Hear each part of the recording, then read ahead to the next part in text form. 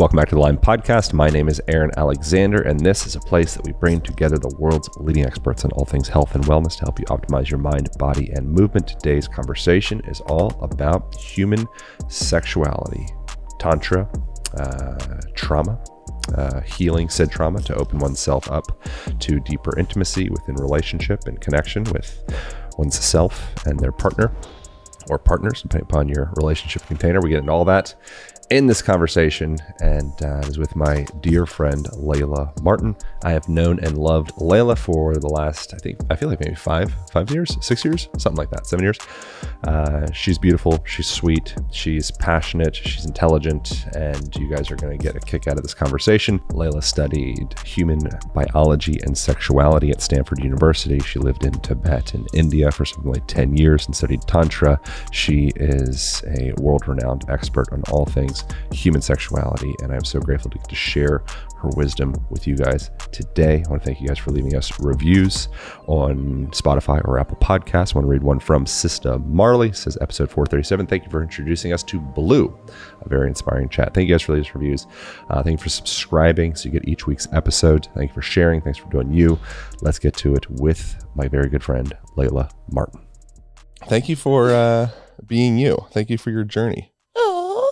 Yeah, I really love you. I love you too. Yeah, I feel that. Yeah. I wanted to start with by asking something that's typically you're supposed to like build rapport and connection, all that stuff. But I want to get just like right into a thing, something that is, I could hear some demographic of people rolling their eyes and some demographic of people being like, oh, that's amazing. A term like sex magic. Mm. Sex magic. Like, what the hell is sex magic? So sex magic. All right, here's the truthiest of truths. Like, people roll their eyes because every human on earth started out with what we would call magical practices as part of their tribal experience. Yep. All of us came of age, like if you go far enough back into any of our ancestry, where we connected to energy, where we knew there was consciousness in everything, in the plants, in the animals, in our own bodies, and where we worked with the forces of nature to amplify and activate our experience as co-creators of reality. And in specifically European and the Near Eastern cultures, this got decimated and crushed with the rise of patriarchal religions. And so all of a sudden, what was so normal and natural to us, being connected to energy, being connected to magic, which is really just working with energy to amplify what you desire, to amplify your prayers, to amplify your intentions, to amplify your sexual experience, to amplify your connection to nature, that became demonic, weird, wrong, and in many places punishable by death. Then what happened in the Enlightenment? Because, a lot of people who got really obsessed with religion went and lost their minds and did really irrational, really violent things. So in the Enlightenment in Europe, science became the opposite of religion. And so people who love science are people who are, now we think into rationality, into, thinking clearly, into doing things in a way that orders our world in a way that makes sense. And religion is the opposite. But what we forget is that mysticism and energy is not religion. So you can be super scientific, super rational. I went to Stanford University. I love me some good science and rational thought. And you can also be mystical. You can be swept away by the beauty and energy of nature, by the aros of the most powerful orgasm. And we've lost that as a society. So oftentimes people who think of themselves as scientific, as rational, will roll their eyes at the idea of something like sex magic. But what we don't realize is that sex magic is this essential essence of who we are as humans, people of all genders. And what you can do in a practice like sex magic is use the power of your erotic energy through your entire body to amplify your intentions, to amplify your manifestations. And it actually blows my mind how effective of a practice it is, how much it works. What is sexual energy, Layla? And how can we, what does that mean? What is it when I say, what is sexual energy? What are the uses? What are the confusions? What do we think we know about it? What could we learn more about it and feel more about it? Why does it matter? So if you think about it, we all perceive energy, even if we're not super sensitive to energy moving through our bodies. Like, we all know someone with bad vibes, right? Like I think everyone could say like, if there was someone in the room in pitch black dark who had like really ill will towards me, could I feel it? Yeah. Right? Or could you feel the love from your lover across the bed, even if it was pitch black, right? We have this innate sense to pick up on energy. But because we've been so repressed as a culture, we've actually been taught to fear energy moving through our bodies, especially in European civilization, but then that spread all over the world. And that repression was to keep us from remembering our sovereign power. Because when you feel the energy in your own body, you know your own magnificence and power. And energy moving through your body is actually a conduit to remembering your own spiritual truth, your own divinity. And so sometimes people take it as this mark of pride, like, oh, I don't feel energy, or that's super woo-woo. But actually, being in touch with your energy body is one of the most personally empowering things that you can do. And recognizing that that got taken away from us systematically to disempower us is so important. So we stop rolling our eyes at the concept of energy and actually realize that the reclamation and sensitivity to it, regardless of your gender, is part of you remembering your own magnificence, your own activation, because energy is power. And so when you allow your energy body to get bigger and bigger and more activated, and you start to feel it, you amplify your power in every domain of your life. And so there's different flavors of energy, right? There's just pure life force energy. You could think of this as like chi, prana, bioenergy. There's heart energy, right? Like we can all feel like the energy of the heart. There's deep creative energy, deep mental energy. There's sexual energy. So sexual energy is basically the flow of energy that comes from eros, that comes from attraction, that comes from magnetism, that comes from the urge to fuck and unify and make love. And that energy in the Taoist and Tantric teachings has a specific ability to be utilized in the body as any type of energy. It's basically like sexual energy can be transmuted into any other type of energy. So when you make love, you can actually push out your sexual energy. You can lose your sexual energy, or you can learn to channel it through your body in such a way that it becomes this source of fuel for either having the most outrageous sex and orgasms, or doing your best creative genius work, activating your heart in whole new ways. So this sexual energy both gives you access to the most incredible sex, and it also unlocks deeper resources of power within you. So your background, I'm going to summate the best that I can in the shortest amount of time that I can, and then you can fill in all the blanks, and I hope I'm vaguely correct with some of the things. You studied in Stanford. You went to Tibet and India and perhaps some other places in Asia for something like 10 years and studied Tantra and probably a bunch of other stuff. You experienced sexual abuse as a child. At age 9, you had fear of turning into a woman, and like repression and like what will that mean? And you wanted to kind of stuff that down. Your nervous system would freeze down at the idea or the action of kissing a boy. I think I mentioned you were raised Catholic. Maybe I didn't mention that yet. And you made this journey into yourself. And so some of the things that you're describing now, I'd imagine there was a point in your life where you too would find those to be woo-woo out there, not interested, keep that shit away from me. So or maybe not, but so please fill in all that. If I misspoke, I apologize. But what I'm thinking is, like, for a person that hears things like energy and things like sexual energy and things like transmutation and all these words, they're just like, I don't get it. I'm so disconnected from this. How do we bridge that gap? And did I explain any of that correctly? Your background? Can you share your background? And then also for a person that is, I don't know what the hell we're talking about with energy and all the things, like, how do we bridge that gap? Two lanes. You pretty much nailed my background. Oh, wow. Yeah. Okay, Yeah. good. I was going out on a limb there. I was like, oh boy, this is going to be disrespectful. You've been paying attention all these years. Yeah, that's good. Yeah. So for me, my body and my sexuality were more what I was afraid of. Mm-hmm. I've always been out there in terms of being hungry to learn about energy and magical things, even if in my childhood religion that was wrong. Like, you burned in hell for reading tarot cards, for practicing sex magic, for daring to feel your own energy. And I just want to emphasize again, it's really important for us to understand what happened in our repression and denial of energy.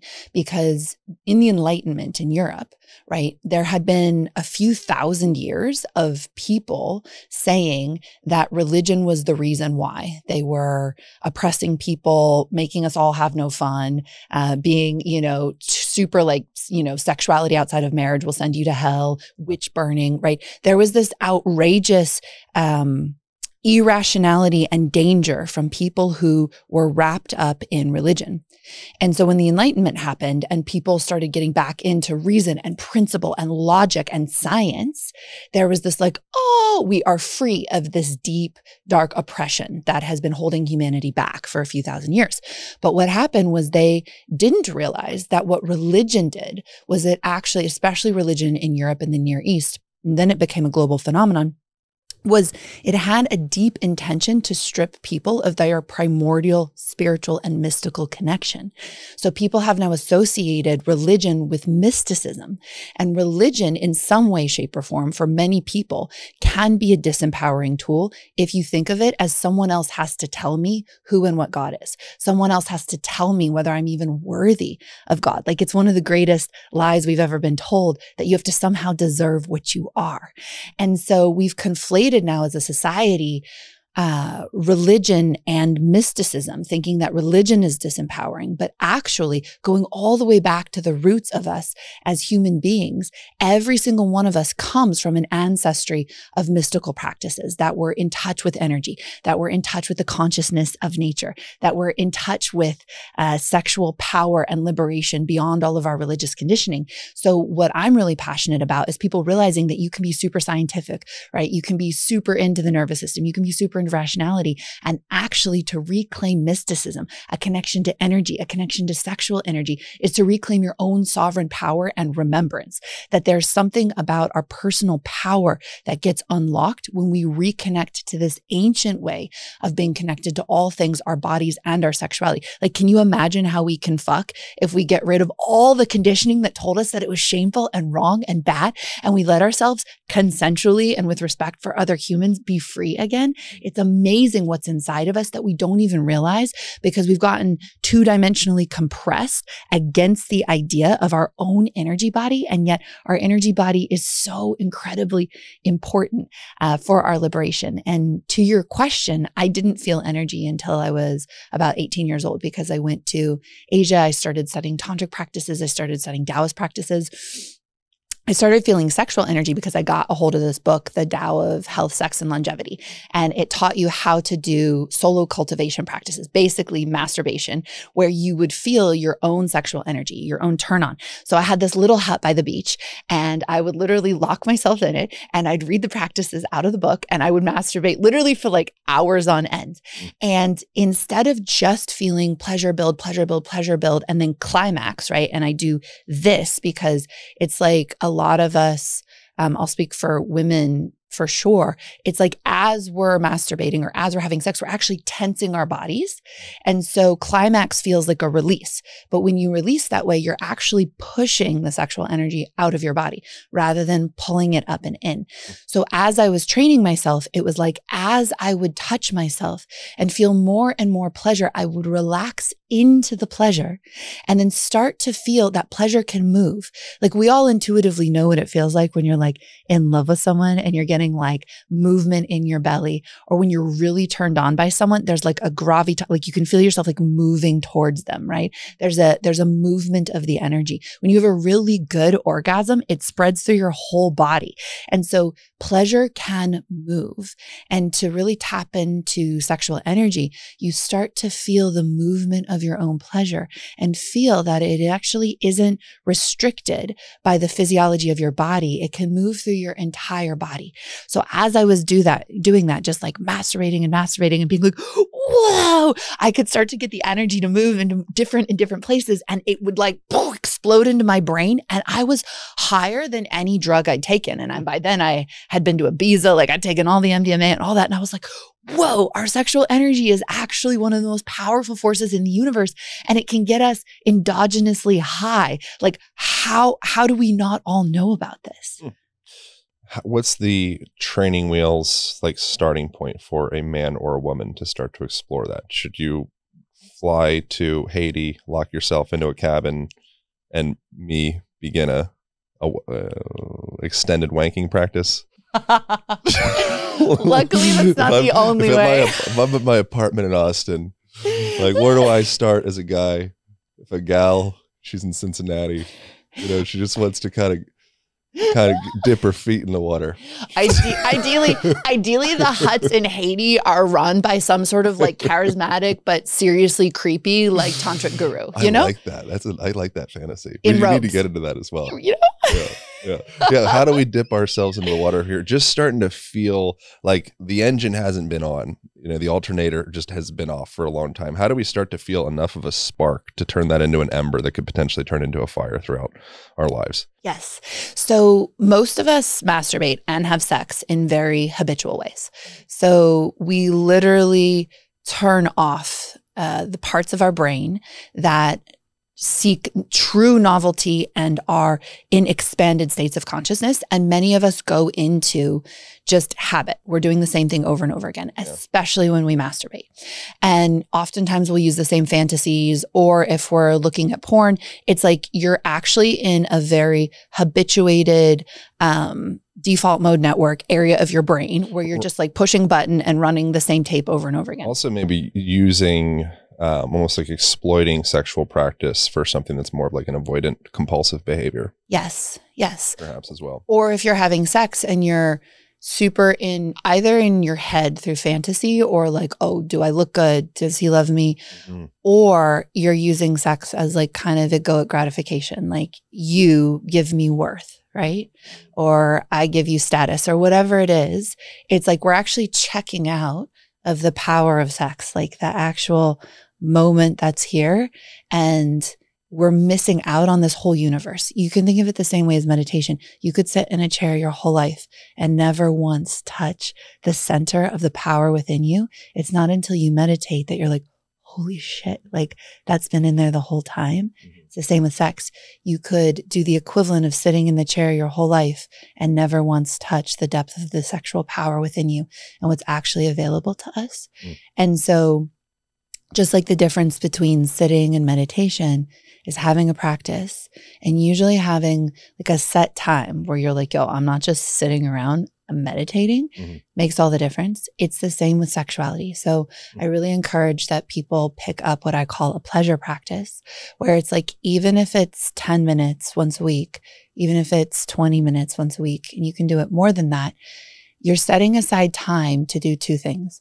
One, engage with actual practices. So the same as with meditation, you know, slowing everything down, having awareness, maybe paying attention to your breath, whatever tools and techniques you use shift you out of just sitting into this other realm.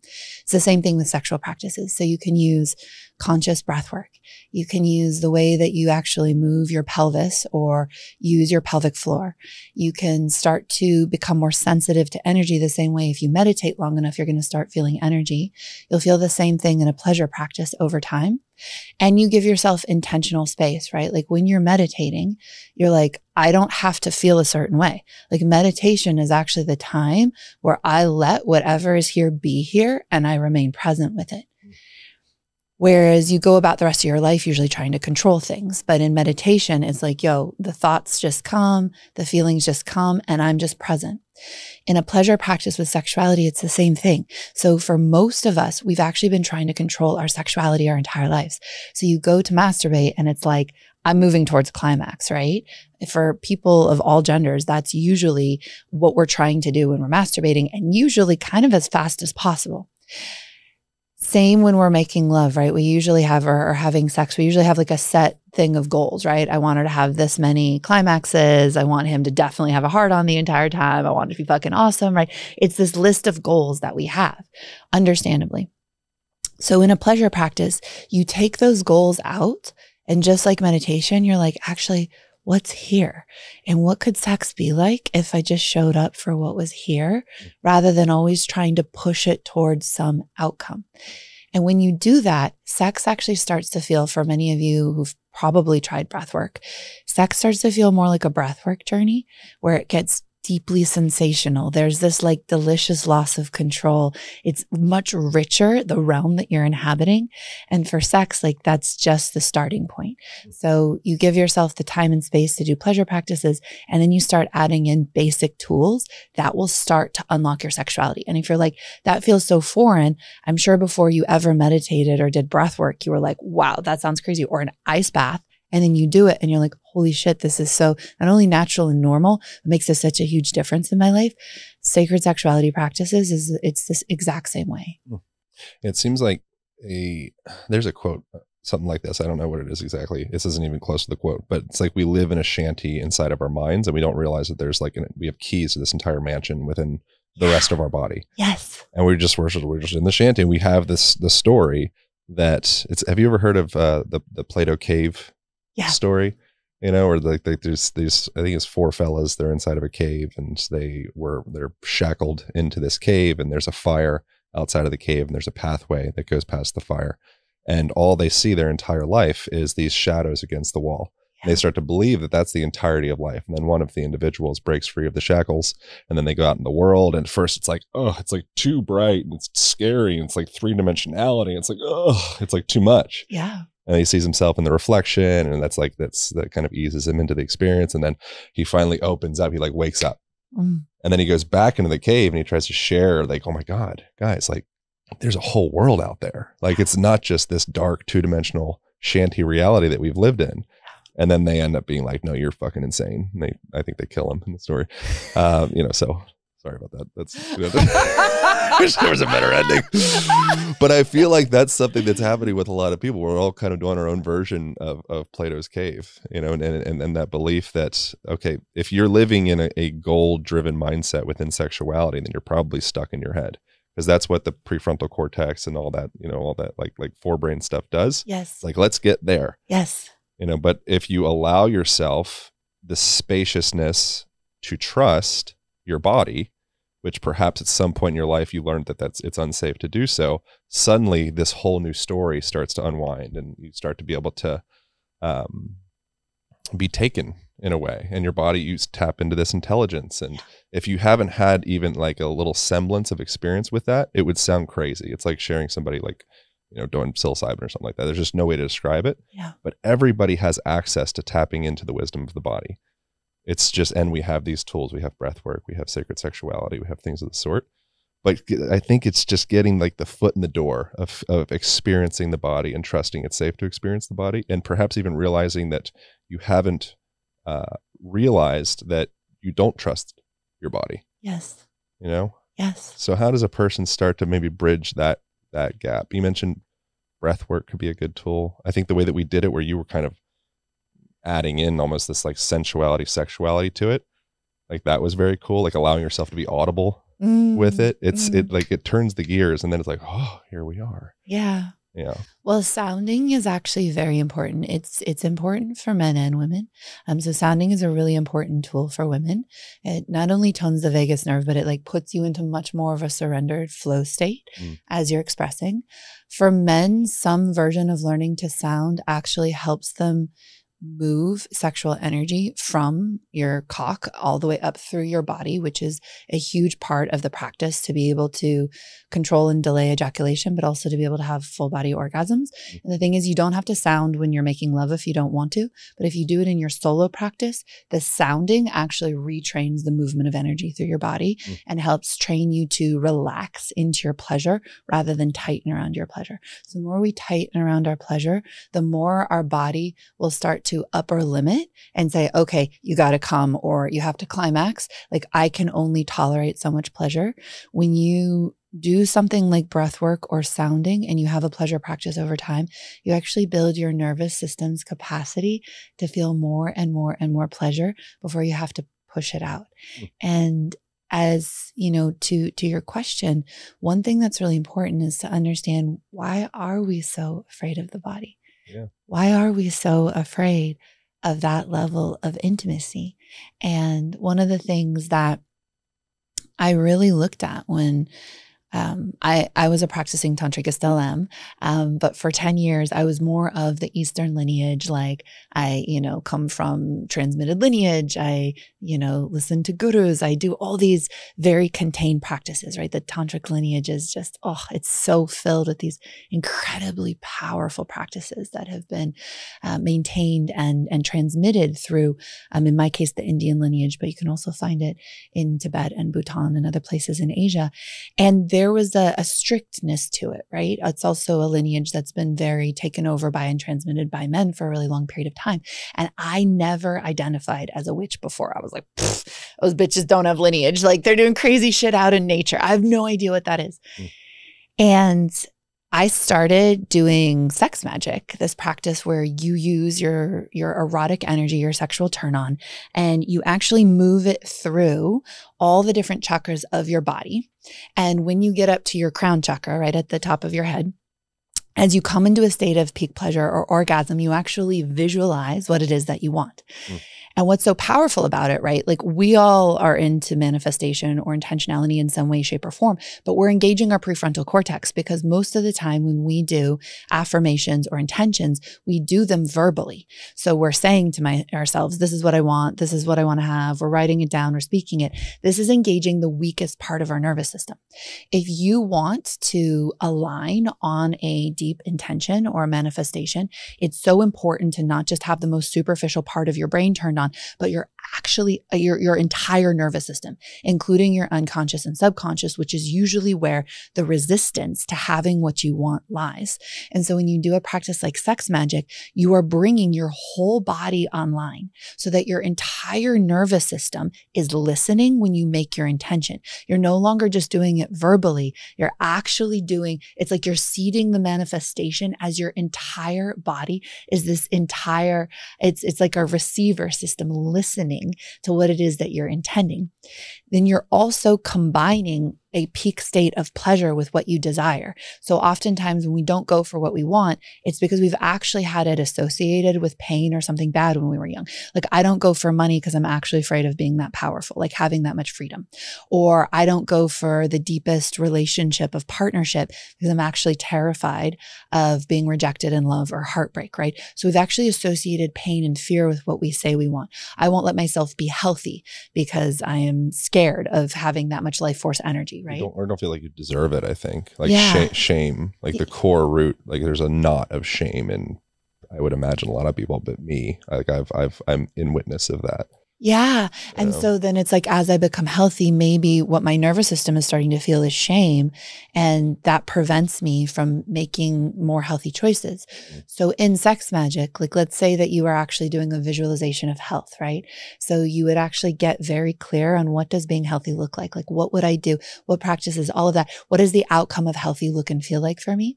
So at the moment of peak pleasure or orgasm, you visualize that state of health. And what you're doing is you're actually sealing in your nervous system that health is no longer this path of like uncovering the root knot of shame or unworthiness, but it's now associated with the highest pleasure my body can experience. And that actually retrains your deep nervous system. You can think of it as your unconscious mind to start to seek health in your environment because now it's coded as positive or beautiful. You can do that practice many times. So that's what makes sex magic such a powerful manifestation. You're combining pleasure with your entire body and nervous system being activated with sexual energy, which is like rocket fuel with your manifestation. So it accelerates the entire process. When I started doing this practice, I was doing it solo. And before I knew it, my girlfriends were like, we want to do sex magic. And I was like, with me, like the ex-Catholic girl was just like, huh? And before I knew it, I'm like standing there with 20 naked women in the middle of the forest doing sex magic. And I was like, I guess I'm a fucking witch. Oh, cool.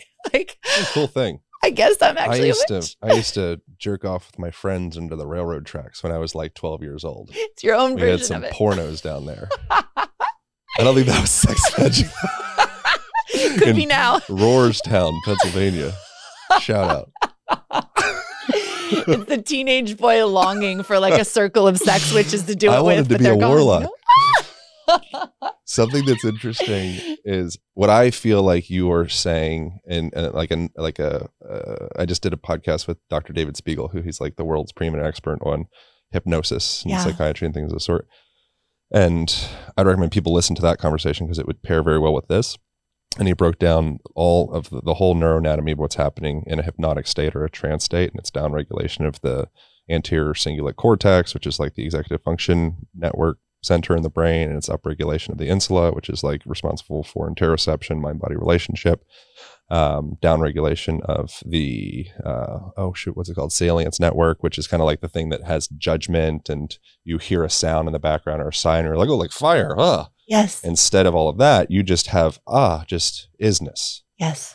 So that's why when someone is in a hypnotic state or trance state, they're able to be told to cluck like a chicken, or able to reduce all of the pain in their back or their foot or their knee, or reduce their headache or their allergies or their fear or whatever, because they don't have definition and story about that, because they're actually in the body. Yes. So they've upregulated this mind-body interoceptive relationship, and they've also integrated some of those centers in the brain. So they're deeply attentive in attention, while also being deeply spacious and connected to the body and reducing judgment. So it feels like, as you're describing this like sex magic, ecstatic, orgasmic state, it seems like there's like some proximity there. It seems like you're kind of like entering the similar realms where you can start to tap in to your identity structure. Yes. So that's exactly it. And so in my Vita methodology, which is a tantric approach to sex, love, and relationships, it actually is a deep study of what you're doing in the nervous system, which it's cool for our minds to understand. But at the end of the day, all that matters is that you do the practices. Yeah. That's exactly what you're doing in these sexuality practices. You're downregulating the salience network. You're downregulating prefrontal cortex, judgment, control, future ideation, basically. And you are activating the insula and the sense of beingness, your own interoception. So you get this rich world of feeling. So cool. And what's so powerful about that is we tend to tell ourselves like, oh, I'm just not that kind of person, you know, or like for so many men, it's like, I long to feel like a fucking sex god. Like I long to feel that way, but I've got maybe all these stories that tell me like, if I don't look a certain way, if it wasn't, you know, whatever, super popular in school. For women, it's like, oh, I'm not that type of woman, you know, and we have this huge split. It's still Madonna and whore. Like I get to be a fucking mega slut, or I can be like a cherished wife who like, you know, maybe has like a mistress or whatever, like these toxic stories. And so part of my work is to train people that your sexual expression is not based on like, oh, I'm worthy. Sexuality is a human right. Like we all have the gift of like fucking in the most magnificent way and having the most incredible orgasmic experiences and being deeply intimate. It's these stories in our nervous system and our conditioning that put us into these judgmental, disconnected states that make us not able to tap into the depth of who we can be as lovers. And that's so, so, so important for all of us to actually go on that healing journey. And what's powerful as well is I think one of the ways that humanity got deeply disempowered over the last few thousand years is we actually got told fragmented stories. So if you think of our energy centers, right, we've got like sexual primal energy center, we've got heart center, and we've got spirit, third eye. And the story that many of us got told, regardless of gender, is like, as a woman, like you either get to be a slut and that's it. That's the defining feature, right? You get to be like a whore or a mistress or whatever, but then you don't get to be like loved and adored and cherished. You certainly don't get to be like spiritually revered. Yeah. For men, it's like, yeah, you're like an asshole. You're like a fucking like bro. You're like, you go out and fuck, you're a player. Like, what do we think of men who have like a deeply expressed sexuality? We're like player, right? We don't even have a term for a man who's like super primally sexually expressed. And like, yeah, what if he treats his lovers like fucking queens and goddesses? Like, what if he's a gift to every woman that he comes across? I think the player comes with dishonesty. But we like, true, yes. And I don't even think we have a concept sometimes of like a man whose primal sexuality is a gift to everyone around him. Yeah. You know, if he's not married, but like it could be. And where that comes from is the integration. Because then as women, it's like, okay, you get to be the good girl. You get to be in your heart. You get to be loved. You get to have like the amazing boyfriend and husband. But like, you like better not be too slutty, or like have sex just the right way, right? For men, it's like you get to be this like feeling, loving, gentle man or whatever who's like in his heart, but like disconnect from your primal sexuality. Or like for women, we got like, yeah, you could be spiritually, you know, powerful, but like you're going to be a witch in the woods with like some like gnarly nose, like who eats babies. Like we got like the shit scared out of us. Like how dare you try and unlock the door of like your own witchcraft and power, because like those women are insane and they die alone. Like that programming goes so deep, when actually like I stand here as like a modern witch and say like, no, you can be like so loved and so powerful and so successful and so glittery and so magical as a witch. Like it doesn't have to look like that. Like that's actually not the truth. You can live in a cave by yourself, which I want to a lot of the time. I'm like, I want to go live in a cave by myself and throw rocks at people. But like, that's not the only thing available to you. And for men, what has the cultural story been? If you're spiritually activated in Europe, right? You get to be a priest.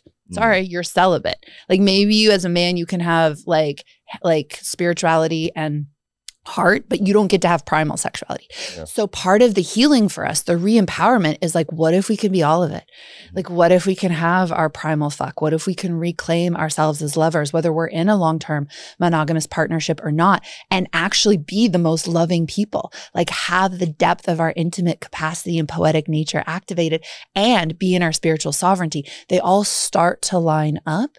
And my feeling about it, like my experience is when you start to wake up your sexuality, like really wake it up, really do these pleasure practices, it's only a matter of time before you find your way back to that aligned sovereignty. And so it's important for people to realize that we've actually been taught to be afraid of that aligned sovereignty for a long time. We've been taught to fragment ourselves so we lose our power. So reclaiming your sexuality, it's more than just doing some practices. It's actually coming back to a sort of primal power. And a lot of us have been terrified about it. And the reason we sort of roll our eyes and dismiss it is because we've been culturally taught to be afraid of being that powerful again. And so overcoming that is super important. You have to overcome that, like literally like thousands of years of religious programming and social control that I think is at the root of a lot of it. Then you have to overcome all the like social conditioning that like you're not good enough, you're not wanted enough, you're not attractive enough.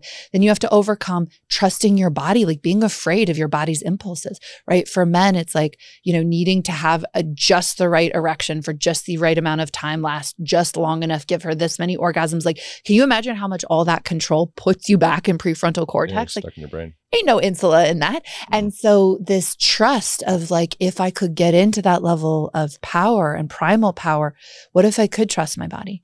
And actually, what if we rewrite the sexual narrative? Like, who the fuck cares if you lose your erection? Yeah. You know, if you're in it with your lover and that depth of connection, like, let's trust the moment rather than need to control it so hard. Yeah, it seems, so we've done like a bunch of, I don't know, a lot of different podcasts on sexuality and such. And I think my previous self had asked a lot of kind of mechanical questions. Yeah. You know, of like, okay, what do this is at the top left corner of the clit. Okay. And then we this or use this tool. And I feel like my present self is feeling like more like the most erogenous, intimate, erotic, sexy thing that can transpire between two people is trust and surrender. Yeah. And so what are the building blocks to create that space between partnership to be able to open up to all of the different firework type stuff? Can we take sex magic before I answer that? Oh yeah, let's go. Oh yeah, we got some stuff. I'm ready to open up my portals. So there's breath work, there's sex magic, there's energy practices, but first supplements. Yeah. So all right, so that's another question. So as far as mechanical, we'll go back to the mechanical for a moment. A part of who we are is the things that we place into our body, such as food. What are some food sources, supplements, things of the sort, herbs, whatever, that we can place into our bodies that will kind of boost the old libido? Well, it's amazing. So we're talking about Mood, which is this sexy supplement company that I've created. And I humbly can say that I made these and I didn't even trust plant consciousness enough. I was like, oh yeah, plants are powerful and they can definitely support our nervous system to be in a state of erotic aliveness. That is absolutely possible. And even for women, it's like the reason that you don't have like some FDA approved aphrodisiac that's like blowing everyone's minds is because you can't just make a woman feel sexual desire. Right. What you can do is put her nervous system in the state where sexual desire is the most natural expression for her. So what's happening right now for women is we're so stressed, overworked in our heads all the time that when we go to make love, we're making love from the head, which isn't sensual. It's not activating. It's not erotic. And so we feel like, okay, I don't have any sexual desire anymore, but actually my nervous system is just not in the state because of modern society being so exhausting, so overwhelming. So what you can do is use plants and herbs, things like kanna, cacao, flavonoids, sacred lotus, huperzine A. It's this amazing moss that's actually like a proven aphrodisiac. Things like Panax ginseng, L-theanine. There's all kinds of stuff. One of my favorite pieces, maca, ashwagandha. There's also PQQ, like using different supplements, CoQ10 that fire up the clean energy of your mitochondria, because people use that usually for health and fitness, but you can use it to want sex. Like a lot of the time, the reason that we're not so into sex is because we're actually exhausted. Yeah. Like we're working so hard. And so supporting your nervous system with all these different ingredients actually makes sex not only more pleasurable, makes you more likely to want it. Not to mention that like the reason I created this company was like in my long-term partnership, I was like, I know all the tools and practices. Like I know all the breath work. I know all the like, you know, here's my like giant crystal egg up my yoni, like, woo! And I would get off of work and I'd have like a sex date with my partner and I'd be like, fuck, like I'm tired. And I'd be like, what can I do? I don't drink alcohol. Plus I don't want to have a hangover at work tomorrow. And it's a shot of coffee. Like what's going to make me feel okay? It's fucking 5 p.m. If I take a shot of coffee now, I'm not going to sleep. I was like, there's got to be something really sexy that you can take that actually like puts you in the mood, makes you want sex. And coffee is also a vasoconstrictor. This line was born. Yeah. Oh, okay. What about just good old fashioned weed? You know, just smoke a little weed, have some sex. You definitely, yeah. I saw your connection to weed and eroticism the other night. It was I was like, yeah. I'm an advocate. All right. Can we take some of this goodness here? Let's do it. How do we go? So what I loved is I came and I was like, yo, do you have 2 cups? And you were no. This is one boy, one girl, one cup is what we're going to call this podcast. I think it's one boy, one girl, and an old dirty coffee cup. Yeah. It's not that old. Whatever. All right. So we're going to put 2 scoops in it. All right. What if I do 2.5? I think if you put water in first, let's do 2.5 water. Right, so it's going to make it dissolve easier. Crunchy. All right. Here's your little cracker. Oh, yeah. Did that turn you on a little bit? The crack of the can? Some BPA-free plastics in the interior of the can? Probably not. Probably actually some... I'm simultaneously reducing my sperm count while I'm boosting my sperm count. Foreplay ideas from Erin Alexander. Crack a can in her presence. I feel so hot right now. All right, I'm gonna do more than 2 scoops because I'm a lot of. No, so it's 1 scoop each. So you do however many you want. But it's got my scoop in there too, right? All right, hold on. What if we just do like 2.5 and we just split it? Okay. Is that cool? Yeah. We could sip it at the same time. And we're also going to take ecstasy. This is legal ecstasy. By 2.5 scoops, I mean 3 scoops. You can obviously tell my personality. Whatever you said, like, yeah, 2 hours later, I'm like tremoring in the corner, jacking off. All right. Honestly, that's the Instagram clip that people want to see. Like, that's what's going to get you a million. That's the move. That's the future. 1 million subscribers. The world's ready. All right. I'm gonna. Should I do a little like finger swirl? We call this the sex magic finger swirl. All right, that is a little bit erotic. One of my favorite terms that I like to introduce into sentences in a haphazard way is finger bang and flicking the bean. Those are my 2 like absolute favorite. And are you like testing the person in front of you? Like if you're not down with flicking the bean and finger banging, like we're not down. Like no matter what the nature of this connection, this is not going any further. This isn't gonna work. All right. I just finger banged your sacred Amrita juice here.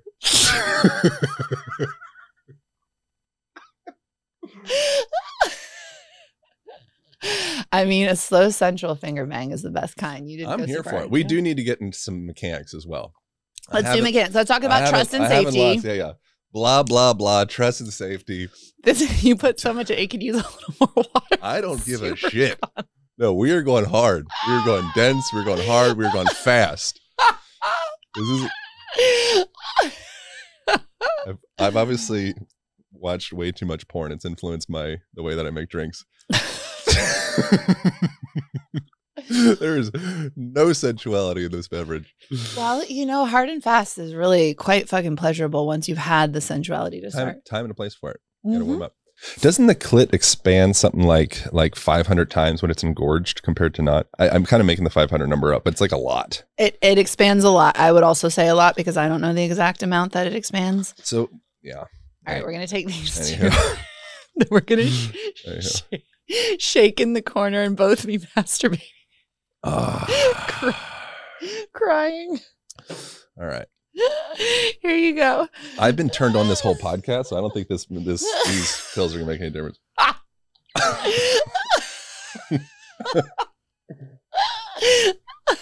And I just think I drank way more than my share of that cup. So we're locked in. We're locked and loaded. We'll put a little bit to your side in case you want more. I just smacked my phallic microphone. I am ready to go. I'm doing this for the listeners.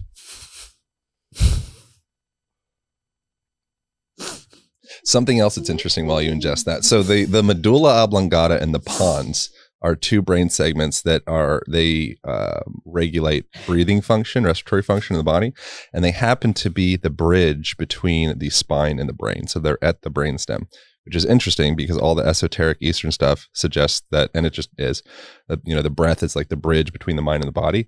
It fucking literally is from an anatomical perspective. How do you feel? Feel hot? You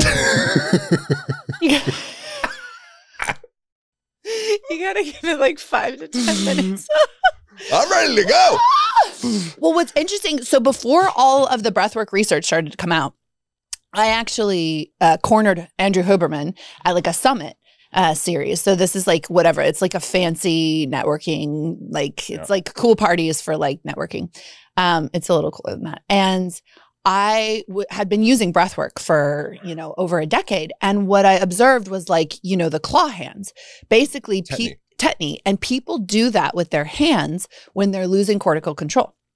So that's why babies do it when they're really young, because they haven't yet developed cortical control networks. And when people actually have degenerative brain disease where cortical control is being downregulated or being degraded over time, sadly, their hands do the same thing. So because that's what people are doing when they start dropping into the breathwork state, before all this research came out, I was like, are you seeing in your research that breathwork takes down cortical control, and that would switch someone's nervous system from a controlling, future-oriented, goal-oriented state into not only being and feeling, but into connection to the limbic system, into connection even to the parts of you that are holding deeper trauma, unhealed wounds, unexpressed pieces. And eventually, if you keep breathing, it puts you into a primal state where it's like your body takes back over. And the important thing I think to remember is primal sex is the absolute best sex. It's like when you're not in your head, you're fully present, and your body is doing whatever it wants to do. And we have a fear of this in society now.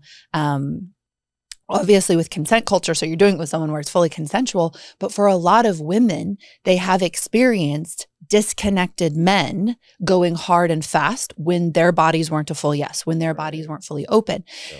Also, most of the stuff you see in porn is actually stuff that women desire deep down inside. This might be triggering if it's taken out of context, but it's true. I found it to be absolutely true. That when a woman is deeply fucking turned on, deeply surrendered, deeply in it, not every woman all the time, but a lot of women can I want you to come on my face. I want to be choked. I want anal sex. I want to be pounded.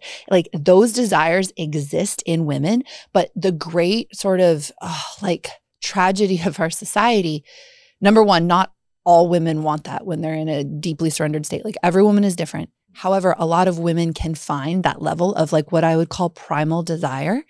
But what happens is it unlocks within her. This is literally almost bringing tears to my eyes because it's so deep. It unlocks in a woman when she is in the most profound state of sexual surrender, activation, desire, and safety. And usually love as well. Love has to be there, even it could be monogamous partnership, but it could be lovership as long as there's love. she can unlock the wildest, most epic desires, right? Those parts of the brain that are full of judgment and social control, those have to go quiet for her to have the absolute best sex. When she's in that state, the wildest, most incredible things can be desired. But what's happened is, like with pornography culture, they took women who are not in that state, who actually don't consent to that or don't want it, and used it as almost an expression of male dominance and control. And so what's happened is a lot of women have actually disconnected from their primal desire because we got raised in a culture where our primal desire was used against us. And so there's a fucking tragedy there, because most men don't even know the beauty of a woman wanting anal sex that bad, wanting your cum on her face that bad because she loves you that fucking much, right? Or if it is dominance and control, it's deeply consensual BDSM, right? That's built out of trust and love. I feel like that's what men are actually hungry for, straight or bisexual men, in relationship to the feminine, but they don't even know how to get there anymore. Because if you've been so programmed by pornography, you think like, oh, it's about just like coming on her face or like getting into her asshole or whatever, rather than like, my God, if I knew how to fucking open her, where her nervous system was super turned on, she would crave that from me in the depths of her being. And that's actually the kind of sex that would fulfill me. Yeah, it's like with that, it's like you're programmed to go to stage 10 when you're at like not even stage 1 yet. Yeah. And I think that stage 1, 2, 3, 4, whatever, is trust, is compassion, is connection, is nurturing, is support, is dependability, is being a container, and allowing the woman or whatever, the feminine, to feel safe, to be able to express and to be able to allow themselves to unwind and let themselves go and feel like, if I fall, you'll catch me. Yeah. Now, can we start to push those boundaries even more? And like, what if I really fall? Yeah. Like, will you still catch me? And then you start to get into those places where it might start looking a little pornographic. Yeah. But I think what we see is almost like this toxic version of that in porn, with girls that obviously like they haven't been worked up to that point. There's no love or connection. Typically, I'd imagine maybe they're doing it for money, yeah, which is totally different. And so that's the experience that you're being imprinted with that. And then you probably get subconsciously the education that like, okay, that's what it means to be a man. And that's maybe perhaps what it means to be a woman. And you're really missing all the juice of the whole thing. Yeah. It seems. Absolutely. So I guess starting off ground floor, it's maybe not as sexy. Well, probably for women, it might be more sexy to talk about. How do we start to develop that foundation of trust, love, connection, support to build ourselves into like the kinky, nasty, fuck me to oblivion type place? Yes. So I think you just mentioned some of the pieces for the masculine. And I think also just to really know be really clear on what you can show up for, whatever the container is, and make that very clear. Because if you start having that level of sex with someone, it's going to be emotionally vulnerable. It's going to open up anybody's body, no matter how much you are just lovers versus married forever. And even if you are married forever, like, what does it look and feel like for you to show up? And to make that very explicit to her. I think as well, like starting to make it safe for women to feel everything during sex. So actually encouraging, like if she starts crying, be like, yes, like cry as deep, as hard as you want. Like, I've got you, and hold her. Same as raising a child. Yeah. Yeah. Yeah. Which in probably sex, you're probably taking each other in a way through like parts of your childhood self. Perhaps. Yeah. Yeah. Like to fully unlock those levels of the nervous system in sex is to unlock all kinds of expression, right? Yeah. And so if there's like conscious rage, right? Not toxic, not aggressive, anything like that, but literally like opening into like ragey states of sex or like fear-based states. If she shuts down, if trauma comes up, like what does it look like to be like, you are safe, this is okay. And for people of both genders to say like, this is a safe space for you to be yourself. And I'm not here expecting you to show up like X, Y, and Z for my gratification. I'm showing up so that you can be the most thriving, expressed version of yourself. That intention changes everything. And you and I have talked about this actually in private. A big thing for everybody, but a big thing for the feminine is being self-responsible with your expression and your pain. and starting to understand men in deeper ways. So like I got raised to believe that like men are these like all powerful beings that like, yeah, I'm going to say it, like they took all the fucking resources and like all the spots at the top and all the CEO positions and all the political power and like all the spiritual power. And they're like these like men who are like tough and strong and big or whatever. And like, you just basically have to like try and figure out how to like appease them in some way, shape or form to survive, which creates a level of bitterness. It creates a level of disdain. And so where most women actually get conditioned with men in a way that is not safe, is not trustworthy, is like, fuck you, I'm in all this pain. Like I have all this trauma and like the whole world was made for you and you're supposed to be this big, strong man. And like therefore, if you do anything that I don't like, I feel this level of like emotional justification to just like tear you down. Oh yeah. And when I feel, and I want to have compassion for my sisters, right? Like where we've come from of just like, my God, even a few generations ago, you know, and I'm talking a privileged woman probably in society, like everything relied on my husband, right? If I was lucky enough to even have a husband. So I'm sitting here, the money you make, the choices you make, whether you want to be a drug addict or not, whether you want to fuck outside the marriage or not, like it's all up to you. And I'm sitting here just trying to raise the kids, don't have a job, don't have a plan B. So my only source of power, if I have become that bitter and that disempowered, is to cut you down. Like that's the only way that I can wrestle some level of control. And harden yourself. And harden myself. But my God, the pain, the lack of safety, right? And then when a man is receiving that, what do? You become defensive or aggressive and shut down. And then I become more angry because now you're shut down. Or if you are another version a man could go it could be emasculinating, and then they could become small and enable you to be in your toxic masculine. Yes. And exactly. I'm just like, okay, you're right, honey. I'm so sorry. I'm so sorry. You know, just grovel. Yeah. Another direction. Totally. Equally shit. Totally. And then I'm going to go see like a hooker to feel powerful again, or whatever the like. Exactly. I'll find femininity somewhere else. Yeah. Not to excuse cheating, but like you can understand how these patterns play out, right? And then women are left so sad because they're not receiving the gift of the masculine, and they're getting less and less surrendered and open and more judgmental and critical. And men are becoming more and more hardened and distrustful of the feminine, right? And then we lose each other. Yeah. We forget together and we remember together. So part of the training for women to create safety again is to see through that conditioning and to actually realize that like men feel very deeply. Like even the most masculine alpha of men feel so deeply, right? And like actually can be so in touch with themselves, so intuitive, right? So like poetic inside of their beings. Like some of the most beautiful poetry in the world, Alison Armstrong points this out, is like written by men, right? You read like alpha male song lyrics and it's fucking like, oh, right? Like the depth of feeling in a man's heart and soul is exquisite. And so part of the programming for a woman to create trust and safety is to know that, like, no matter who the man is in front of you, he actually doesn't usually show it, but he feels so deeply. And so when you say shitty things, like he feels it, it actually hurts. And as a woman as well, it's like understanding that like men take time to open up and trust, and they trust you over time if you prove that you're trustworthy, if you don't use their sharing against them, and you don't actually say like, I expect you to be some perfect version of a man or else like I'm going to attack you. Can you imagine what that would feel like as a woman if a man was like, you have to be a perfect version of a woman or I'm going to attack you? It's not easy.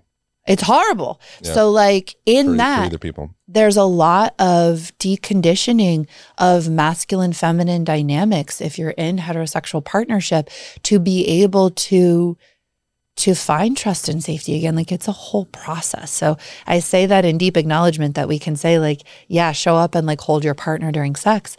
And to be truly safe, it can amount to like a deep rewiring of what we've been told about each other so that we can get back to genuine compassion and safety. And then that's where trust comes from. Yeah. I just want to like clap. Like, I'm like, wow.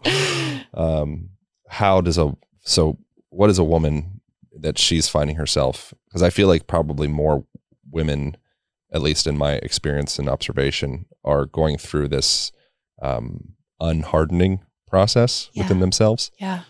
How does a woman begin that process within herself if she does find herself in a place of what you just described? Well, I'll give big shout out to Alison Armstrong for my re-education in this. So she has a book called The Queen's Code and a program called Understanding Men that I found so helpful, where you actually do realize, like, what is it in me that looks at a man? Like, I did this to my ex-partners, and I was like, if you do X, Y, and Z, it's this like horrific problem, and like you're sure as fuck gonna know about it from me, right? And like a big part of that was realizing that I just didn't understand men. I didn't understand how they emotionally express. I didn't understand how they process. Like, one of the pieces of gold she gave me, she was like, women actually think and process faster than men. We communicate faster than men. So when you're listening to a man and he pauses, count to 30 and he'll likely keep going. And like, he will actually, and like, if you interrupt him, you're actually emasculating him, but you'll never hear what he truly has to say. And I was like, oh, I started practicing it, and I would just shut the fuck up sometimes, and it would be like, whoa, the things that like men would share with me. And I was like, have I been missing out on listening, like really hearing men my entire life? And she taught this really amazing thing, which is like, as women, like we have this joy of just chatting, right? Like really just saying whatever we want to say and super chatting. And it's like, oh, it's so fulfilling and it's so fun. And there's like the good kind of drama in it. But a man often will want to tell you the truth. And so he takes his time so that he tells you what is very real to him, and that is a slower, more thoughtful process. And so like as women, we've been like, what is taking so, like what, like what's with the, like why are you not sharing your, like the depth of your soul with me, right? Rather than actually giving the space and time for a man to be truly heard. And it goes both ways, right? Because like, I'm not going to sit there and just like listen to a man talk for the rest of my life. Like, that would be kind of buying back into patriarchy, but it's reciprocal. Like if I am giving a man the space and time to be a man, and he is giving me the support and love to be a woman, then it really starts working. Something that I could probably do better in my life in relation to women, romantic partnerships, would be not judging a woman when she's in a place of being fussy, angry, shut down. She's ruining the moment. Yeah. You know, like, come on, like, why are you doing this? Like, do better. You know, and instead be in a place of like, okay, like I can, what I'm doing in that, and what any guy would be doing or any person would be doing in that, is exactly what would be very unwise to do with a child. You know, a child's angry. Yeah. It's like, all right. Yeah. What are you angry? Like, I can be with this. This doesn't scare me. Yeah. A child's sad. Like, oh, okay. Like, this doesn't scare me. A child's happy. Like, equally, this also doesn't scare me. Totally. And I'm not attached to any of these places. I'm just going to allow you to fuse and process and metabolize and be, and you're safe to be whatever you'd like. Yeah. You know, and that's like gets you out of like the Chinese finger trap situation where you're like trying to pull and it just gets tighter and tighter. It's like, what if I just accept you where you're at, as opposed to judging. Yeah. You know, and then also at some point, hopefully we have some type of container of sorts where we can have conversation and I'm able to share like my experience as well. And it's not just about the woman always having her emotional experience and not really having spaciousness for the man to have feelings. Yeah. Because I feel like that can, you know, I don't know, that's something that I've experienced in relationships where it's like, you have so much feelings. There's no space for me to have an experience. Yes. Yes. It's just about me holding your experience. Like, what do I do with that? You know? Well, I think so I think something that's helpful for people to understand in this is it's like, what is the story that you're telling yourself about the person in front of you? Yeah. And when you talk about why it's so easy to be with a child's anger or sadness, is like, you don't stop seeing the goodness of the child just because they're angry or just because they're sad.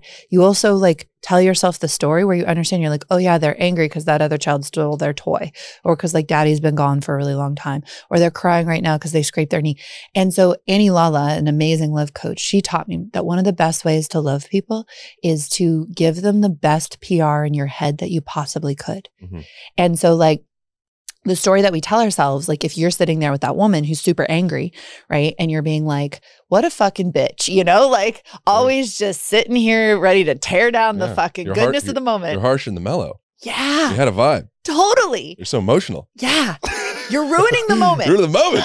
And you know, if instead, let's say you trade it out with like, part of being a woman is like loving the feminine drama of things, right? Like I want to be in like a little bit of a drama about like the dinner tonight or the like, the experience that we're having or whatever. Like a spinning like light form of drama is part of that like energy moving through her. And this is part of trust as well, because like for me, there's a huge difference between some light feminine drama and genuine toxicity, right? Yeah. So the difference between me being like, I wore this dress and like, I was so excited about it, but now I feel like it doesn't fit at all. And I kind of want to go back home and change the whole fucking thing. And like, but we're always late to parties. Like, fine, right? Yeah, it's cute. If I'm like, you're always making us late to parties and now I feel bad in my dress, right? There's a tip when you go from playful, energetic, like fun-loving drama that feels true in the moment to like toxic. Toxic is degrading. I have deep unprocessed trauma and pain, and instead of me holding it and navigating it with myself, I'm going to pour that onto you. Yes. And I want you to hold this with me. Yes. Yes. So it's like an emotional hygiene thing, I think. Yes. And one of the great trainings of the feminine that I don't think gets shared enough is self-responsibility. Mm-hmm. So like I am someone who has a tremendous amount of trauma, as you talked about. I was actually sexually abused between like the age of like 2 and 3 to 7 instead of 9. That was the only thing you got wrong. No, I didn't mention the age. You said 9. Age 9 is when you shared on another podcast that you were scared to become a woman. I didn't mention the age. I didn't know the age of the sexual trauma. Well, now everyone does. Yeah. I'm sorry that happened to you. Thank you, or Aaron. whatever the best language for that is. Yeah, thank you. I really thank you. Yeah. And like it's crazy. It's hard talking about trauma because I never want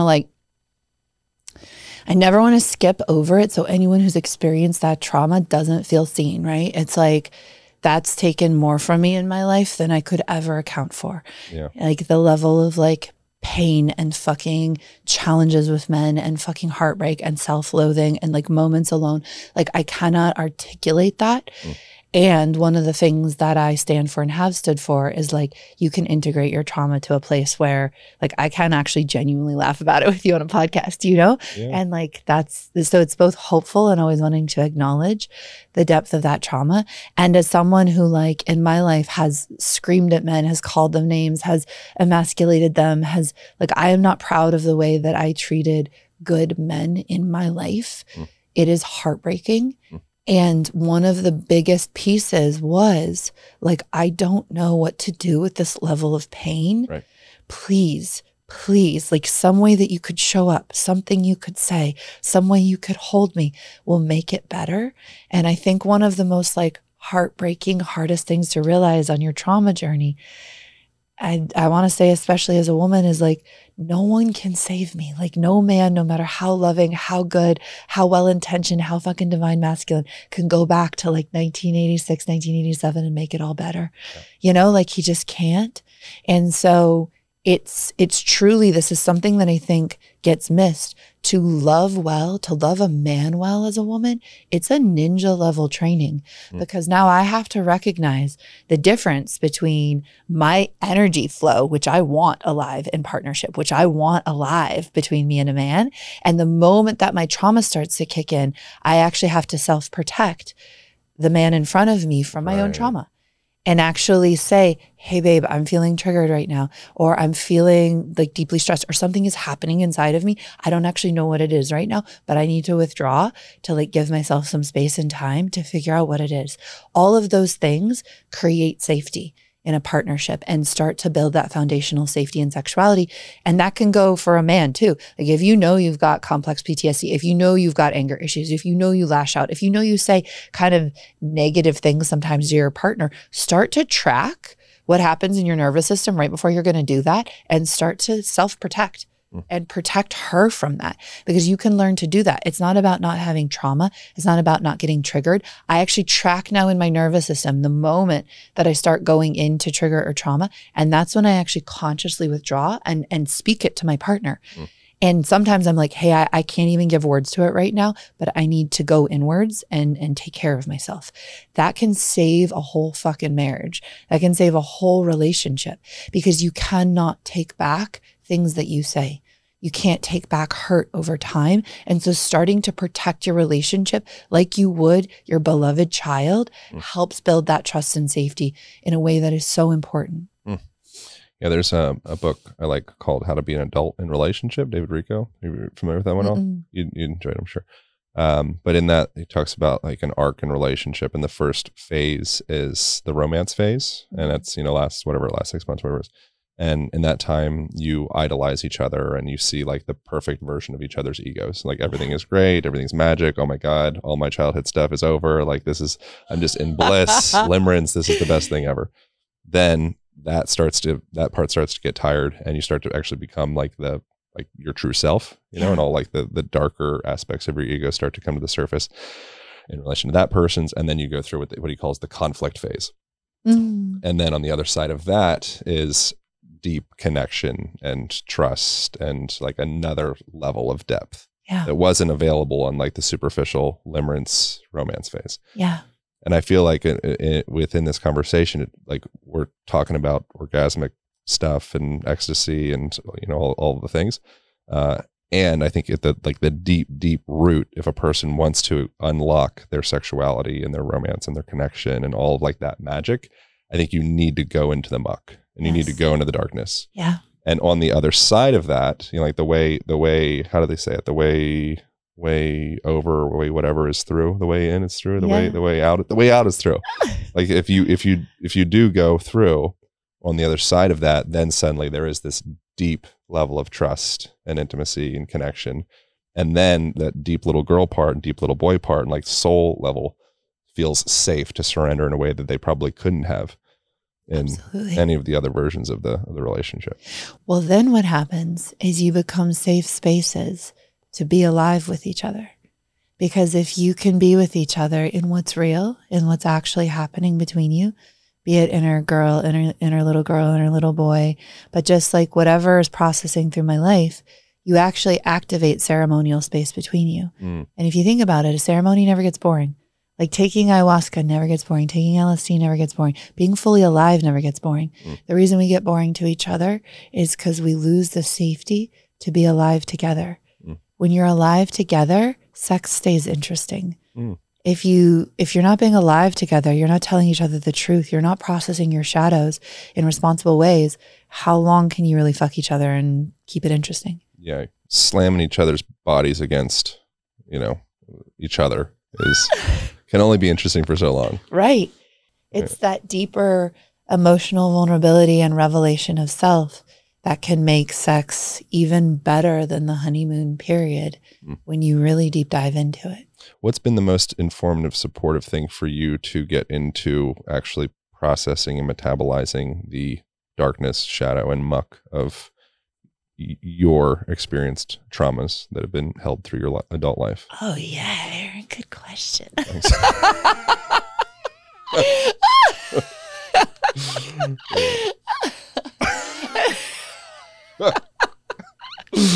like that. That's a great response. Lick the darkness, know? That was good. I love that. I like a response when I kick my feet. That's when I get excited. 1 kick, 2 kick. Yeah. All right. So stage 1 of loving my like deep shadowy pieces. I'll say something. Okay, I will talk about something vulnerable. So like one of the ways that I coped with my trauma was to want to keep men at an arm's length. Yeah. So I developed a bunch of like self-loathing, self-hating, self-rejecting belief systems. Everything from like, I'm not lovable, I'm not worthy enough, I'm not good enough, I'm not pretty enough, like this whole complex of self-loathing, right? So you could call that like your classic shadow complex. All protective mechanisms for the most part. Exactly. Stay away from me because I am all these things. Yeah. And if I'm that unworthy, like we're not going to be able to be that intimate. Yeah. And I think actually all self-loathing is a defense mechanism against the deepest intimacy and love. Yeah. And so when I start to feel that self-loathing, right, the kind of conditioned response is like, got to get away. For me, it's like a move towards it. Like, can I love you? Again, like, can I treat you like you were my beloved, precious child?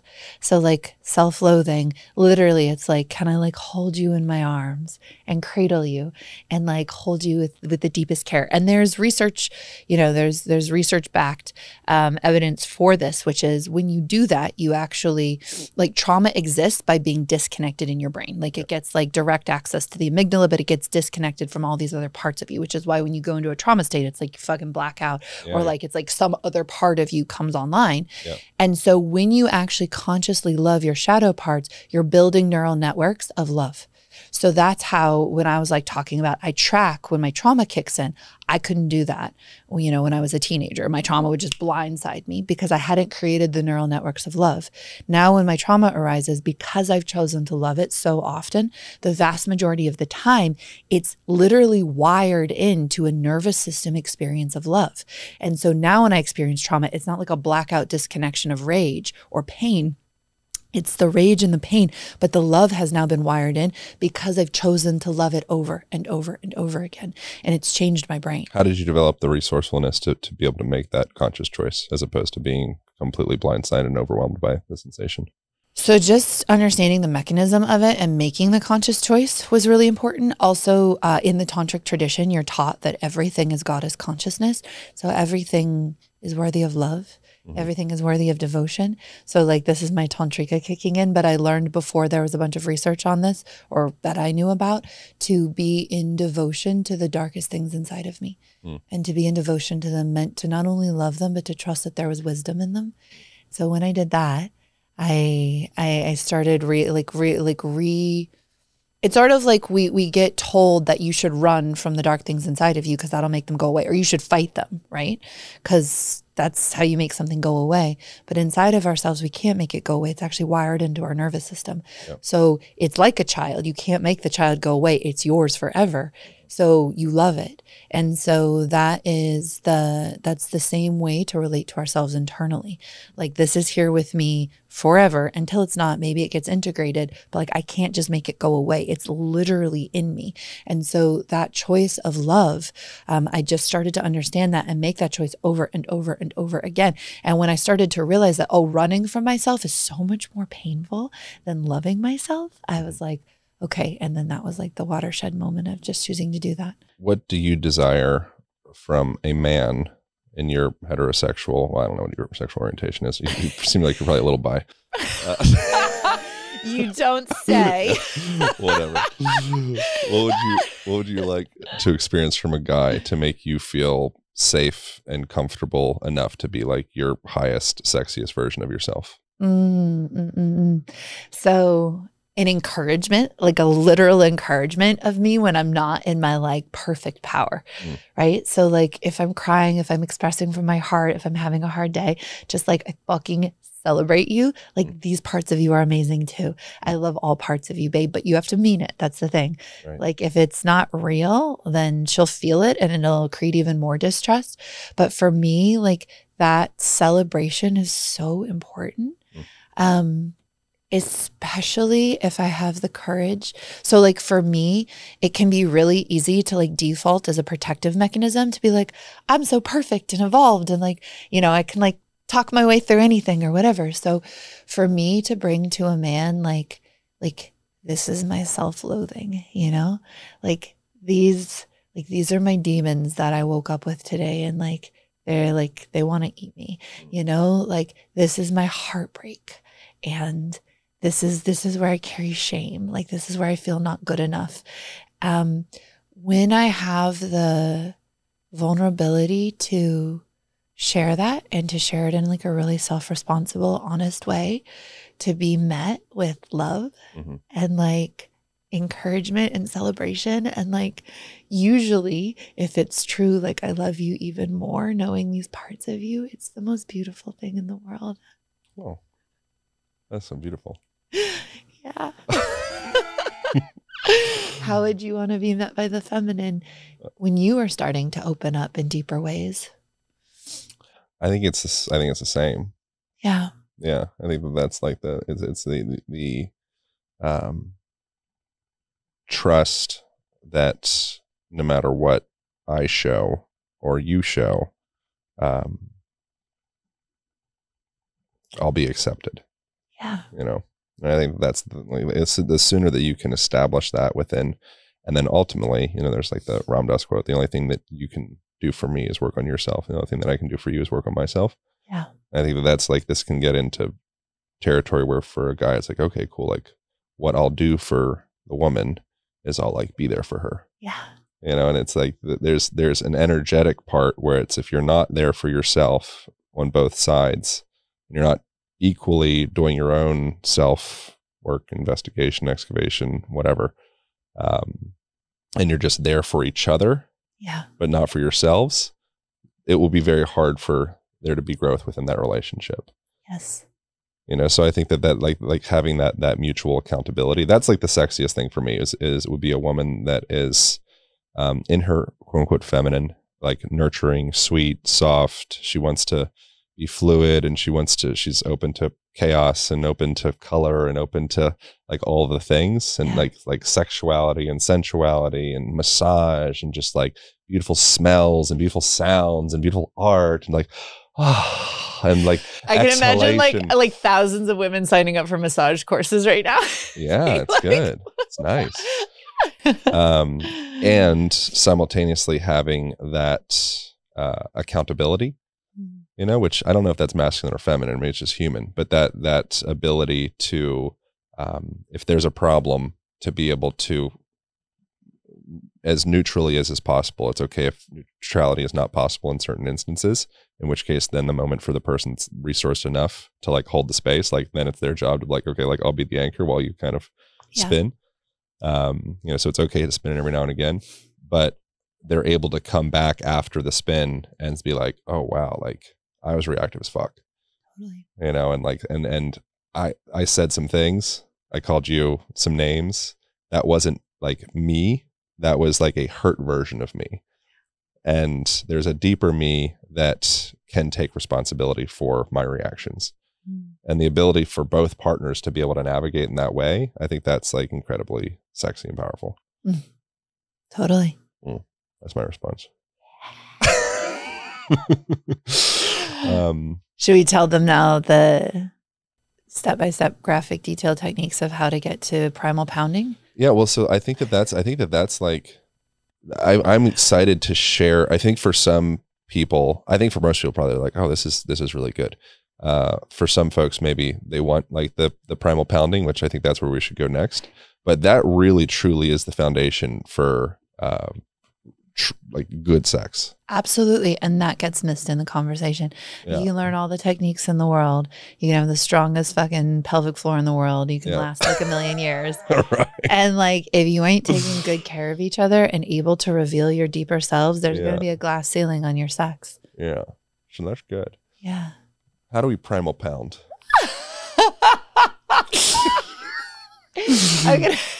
That was one of my written out questions, actually. I've been working on that for the last 2 days. Pull up the old laptop notes. How do we primal pound? Never too soon. What do you think would be more relevant? What would be, where do you think like you're the coach, like where should we go from here? Let's pause. Should we walk them step by step to like, how would you get to primal pounding? Like, like you've laid the like we did the whole emotional framework. Yeah. Like, we've got a foundation here, people. Let's fuck. You know? It's time to fuck. I didn't do all this emotional healing for nothing. That's what I'm saying. You know? What's that? I think it's a Tupac. It says, this is the shit that gets the pussies wet and the dick's hard. That's where we're at. So that's where we're going. This is an excellent example of step number 1. Which is that truly, you can't go too fast. Wow. So I mean this. Okay, pussy. This is like one of the great secrets of pussy. Most pussies have never been given the time that they need to truly open. Yeah, right. Ever. So whatever amount of time you've spent on pussy, like times it by 4, Mm-hmm. slow it down at least by 2, maybe even more. Mm. And she will open like you have never, ever seen. Mm. You don't have to do that all the time. That doesn't mean you can't have quickies. It doesn't mean you can't fuck each other like whatever in the aisles of the plane sometimes. Like we make space for that. Have you had sex on the aisle of a plane? Jesus Christ. Okay. All right. This is illegal. I went on a trip to Antarctica where we got banned from national airlines, but it wasn't me who had sex on the aisles of the plane. All right. But literally the pilot came on and was like, if anybody in this crew fucks in the airline bathroom one more time, we're grounding the plane. And just so you know, it's a felony. Oh, wow. You're a bunch of rabbits. It was a strong, bunch of bonobos. Strong trip. Domesticated bonobos. I was... All right, what's next? I'm actually not a bathroom sex kind of person. So anyways, wow. Need some wet wipes. Too many microbes. Not into it. No. Not down. The smell is definitely off. Yeah, not down. So, okay. So really think though, like at least once a week, could I give her pussy like so much slower than I thought? So much slower for sensual massage. Like you can massage a vulva the way that you would massage a back, right? Like slow, attentive, all the nooks and crannies, like all of the presence. Can you do that? Can you give like pussy so much fucking attention and love that it's like she is slowly opening? Like, could you think of foreplay as an hour? That, like the levels to which her body could unlock is it will blow your mind. I would suggest or add also like extending the vulva out beyond just the actual anatomical vulva, and being like the whole fucking body. Yes. Like the body of the vulva. Yes. You know? So all of the things that, you know, like the feet and the knees and the hands and the head and like all of that, treating that with the same level of care and sensuality, and like you could even visualize extending it beyond. And that's like, you're talking about like full body orgasms. When if all of your attention is one little made up anatomical point, yes, it would probably stifle capacity for something like a full body situation. Absolutely. So full body situation, I was lasering a little bit more, but full body situation, obviously you'd probably want to like make out before like you go straight for the vulva. Like we're talking like all the like erotic buildup that you would expect and anticipate. And then, so here's another really great piece for a man to a woman. I've never met a woman yet, I'm not saying she doesn't exist, that doesn't love like oral celebration. Like, and I mean AURAL, like oral in that like, is that the right way you spell it? You know, I think so. I think so. Yeah. Like oral. Like telling her why she's fucking beautiful. Right. Telling her what you love about her. Telling her what's exquisite about her. And also knowing her. Like some women like love being told that their soul is amazing. Like how brilliant they are. What, you know, like being celebrated for all these things. Other women love having their physical beauty celebrated. A little objectification feels nice every now and again. Oh, it's so good to be objectified. You just objectified. need both. If you're exclusively objectified, it's dead. If you're exclusively like, well, I love your soul and your spirit, it's like, okay, bro, I need to get fucked every now and again too. Totally. You need both. You need both. Yin yang. Yes, exactly. Yeah. So that is like super, super powerful. Then it's like you would then as you're touching other parts of her body, breast massage is so amazing. Like learning the art of like a good slow breast massage, because in the Taoist tradition, women open their sexuality through their hearts. So if you actually give her like a slow, luscious breast massage with oil, it's like it also primes open her body in a way that's indescribable. Yeah. Men tend to go cock to heart. Women go heart down to pussy. You're also their breathing within that, and a lot of women have a lot of tension around, particularly if they've had implants. They're going to have a massive amount of tension in around their intercostal muscles and all the connective tissue around the sternum, and just the whole thing's frozen. So indirectly or directly, what's happening there as well is you're opening up their capacity to breathe. If you're opening up the capacity to breathe, you're opening up their whole mind-body connection, and you can start doing that primal pounding business. You don't need Aaron's training of the body to be able to give a good breast massage, but if you could throw in a little intercostal release, like no one's complaining. There. Yeah. You know, a little MFR, little intercostals. So yeah. You know? So doing breast massage, actually, it's like something that most men never think of, and it's so exceptional. I'm finishing off this. You should probably put water in that. No, I don't give a shit.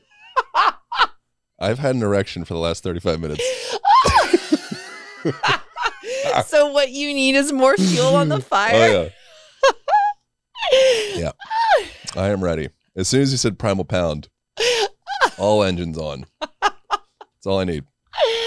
I'm very oral.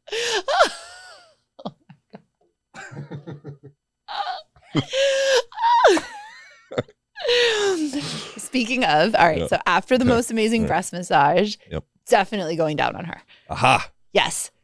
But here's one of the big keys. You have to know her. So some women, if they climax too quickly, they're actually going to be far less receptive to penetration. Right. It's going to feel less amazing. So one of the keys sometimes to having a more incredible cervical orgasm is if you haven't had a climax. So actually doing teasing oral sex, like if she's available to it and you could tell her, you're like, hey, I'm not going to push you all the way to orgasm yet. I'm really going to make you wait. And like, I'm super excited to tease you with my tongue right now and to let you breathe into it and feel more pleasure build up in your body than maybe you have in a little while.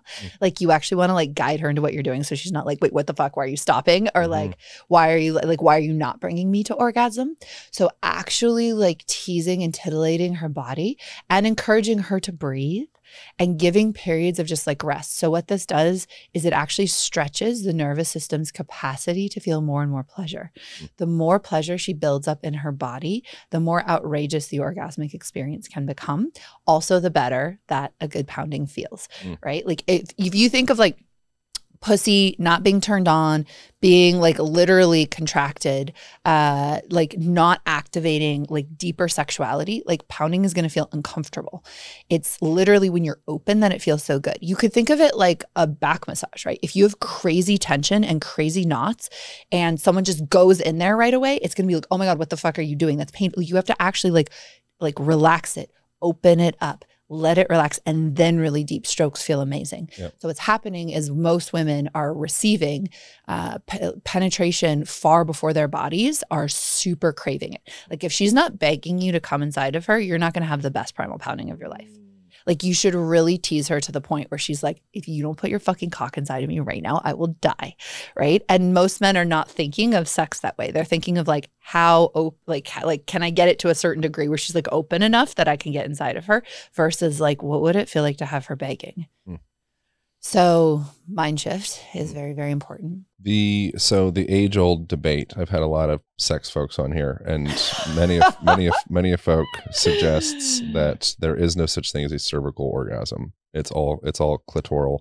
Not that it really matters, I think, but do you have any perception or experience of the difference between orgasm being exclusively from stimulation of the clit, which the clit's like a big old structure. It's not just the glands, little like the front thing that you see, the clit that we think of. It wraps around the side and it goes in the back, and it's like a whole situation. Yes. Is there such a thing as a cervical orgasm? Is there such a thing? Is there a variance? Is there a difference between those two things? Is what's the heuristics on this? What's like the difference? What can we learn about these two types, or how many types are there? There's so many types. Oh my God, I'm lost. I'm so confused. We can make a whole encyclopedia of the different types of orgasms. And then we can wrap up after this because I know you gotta go. We're also on step 4 though, so we have to go. We should finish this step. I want you to go. I'll keep talking for the rest of the day. I'm here. Well, thank you for looking out for me being on time. But even if I leave it, trying to be your masculine container. Thank you so much. Yeah, you just be juicy and chaotic and just like allow your wisdom to flow, and I'll just keep on track of the time. I'll keep tracking time. Just keep tracking time. Drinking the sex magic. I'll come back and talk about brain structures every now and again. You just keep on fucking flowing. Yeah, there's no reason to keep this train on the tracks. Like, yeah, I'll do it. I got this. I'm here for you. All right. So obviously everyone knows what a clitoral orgasm is, but the reason physiologically why people argue that there is no cervical orgasm is because the legs of the clitoris, as you're alluding to, wrap around the inside of the vagina, right? And the vagina is the canal from the pelvic floor up to the cervix. And I get that argument, but those people have never fucked a woman who has cervical orgasms. I'm just going to go ahead and say it because when you experience them, they are categorically different. They feel different. The internal sensation is different, and you can have them from what's the right way to put static movement is not the right word. Like basically, I understand what they mean by like any kind of penetration that would get to the cervix would be activating the clitoral network that wraps around the vagina. However, one of the best ways to have a cervical orgasm is with a cock or a dildo pressed up against the cervix, totally still. And so this is such a beautiful way to make love with a partner. It's like he's all the way up inside, up against the cervix, totally still looking into your eyes, and you can have the most outrageous fucking orgasms from that. Also, the cervix is one of the great activators of female kundalini energy. So when you have a cervical orgasm, it's literally like kundalini energy like explodes from your cervix up through your spine. The cervix also does have innervation from, I mean, I am not a full physiological expert, but like we've looked at this and it's vagus nerve and also pelvic nerve. So there are nerve endings in the area. And there is obviously sensitivity in the cervix because you feel it. Like if you've ever been to the gynecologist, like you can, or like even discomfort, right? You get knocked in the cervix. It's super uncomfortable during sex. So there is exquisite sensitivity inside of the cervix. Just like if you were to touch your clitoris when you're not turned on, if you were to touch it intensely, it's kind of uncomfortable, right? And so you can shift from discomfort to outrageous pleasure based on how turned on you are. So when a woman is turned on all the way up and deep inside of her, the cervix flips from being uncomfortable because most women think of it as like, oh, it's uncomfortable when I get hit hard in it, either through pounding where I'm not ready. Primal pounding. A primal pounding. Yeah, it could be a little much. But when your cervix is like open and receptive, it's like the most exquisite fucking pleasure in the whole world. So I really wish people would stop telling women that cervical orgasms don't exist, because not only do they exist, but it's like, it's such a deep and fucking exquisite and intimate form of sex to be able to orgasm from your cervix. And it's something that all women can train themselves to do.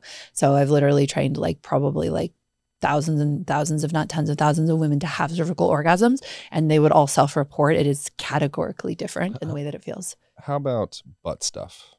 What do you want to know?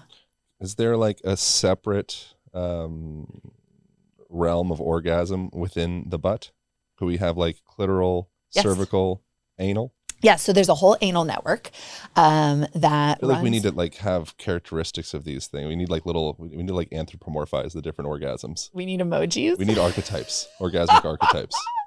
Dude, that's going to be I think we're going to go into business together, the orgasmic archetypes. I see this. My Kundalini is expressing a visual manifestation of the orgasmic archetypes. Layla Martin, Aaron Alexander. And we'll sell the onesies, right? They'll be like the anal orgasm onesie and the clitoral orgasm onesie and the G-spot orgasm onesie, the prostate orgasm onesie. I see it. Like, yeah. All right, so butt stuff. What do I need to know? What do we need to know? So yeah, that actually is important to know, that there is a deep network of sensitive and erogenous nerves in men and women's and everybody's. Second only to the clit. Second only to the clit. And actually there is some research that I've seen that in some women, there's actually more innervation in their anus. Like it's that sensitive. How interesting. Yeah. God. Would have wanted us to have anal sex. What's God up to up there, in there, over there? Right? You know? What's going on? Nature wanted us to know the joy of anal sex. And how interesting. It's fucking exquisite. And this is another thing too, like most women have not actually been initiated into anal sex in a way that it feels good, because like all parts of our sexual anatomy, if you go there and it's not ready, it's fucking painful. Cervix is painful. Fucking vaginal opening, pelvic floor is painful. Anus is painful. If you've experienced pain during sex, it's because your body has not been open and receptive. Your body is tightening and saying no. Anything that's hard and tight, you know this in your body work, is painful, right? And we get hard and tight or from numb. Resistance or numb, right? And so in that, a lot of women are like, oh, like if you've had someone try and put anything inside your butt when you're not ready, it's horrible. It's also super vulnerable.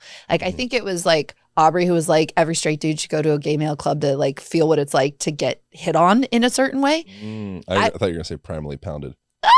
Well, I would love that. But I do think every straight man, if you're not into butt play, which I highly recommend it, it's incredible.